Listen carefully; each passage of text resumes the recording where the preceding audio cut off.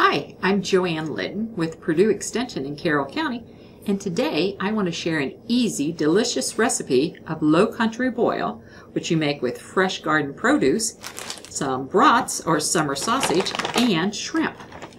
Before you get started, when you go to buy your shrimp, you will want to look for frozen, and you will want to look for the words easy peel. That way, it's already deveined. So, to get started, I need to go thaw my shrimp and cut up my vegetables, and we will be back in a second.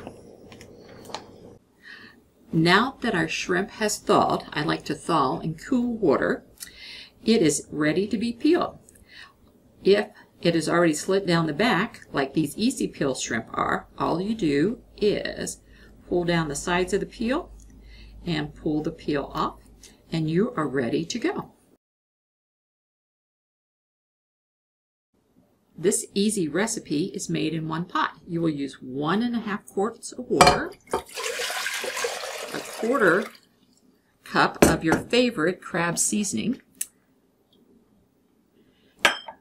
Stir so that the seasoning is distributed throughout your pot of water, and turn to high to boil.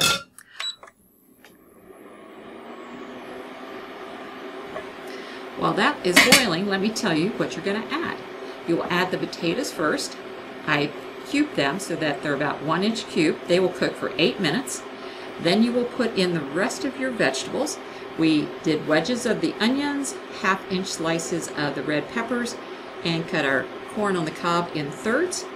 And you can either use summer sausage or brats in about 1/2 inch to 1 inch slices. They will go in for 5 minutes. And then you are ready to add your shrimp and some lemon juice and cook for another 3 to 4. The timing on the shrimp depends on the size of your shrimp. You will want to cook until it is white in color of the flesh with red accents. So our timer went off. It looks like we're done.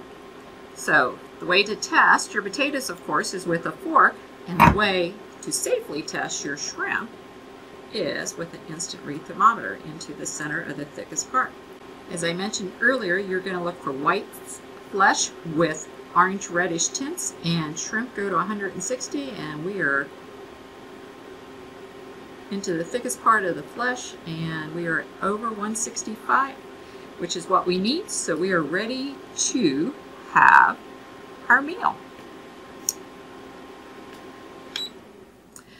So you will take your dish to the sink, use a colander, drain everything, and you're ready to serve. Isn't this delicious? You are ready to serve your guest for a fun picnic meal. All you need to add is some fruit. I have melted some butter to go on the potatoes and the corn on the cob. To prevent your fingers from getting too hot, I have these corn holders. So melt your butter, pour on, and you're ready to go.